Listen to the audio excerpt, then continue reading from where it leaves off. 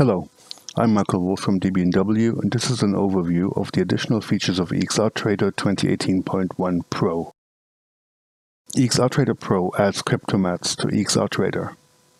Cryptomattes, originally devised by Jonah Friedman and Andy Jones from PsyOp, allow you to store automatically generated mats for all items or surfaces in a single OpenEXR image.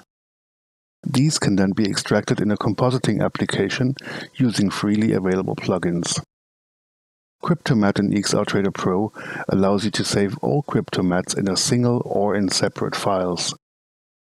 The levels determine how many different mats may be stored per single pixel. 6 is usually a sufficient number. exrTrader allows you to select any of the OpenEXR compression types that are compatible with Cryptomatte.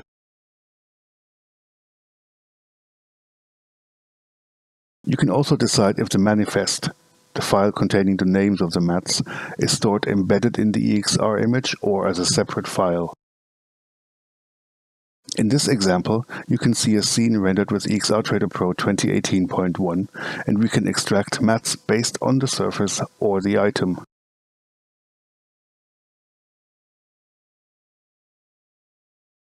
Both in Nuke or in Fusion.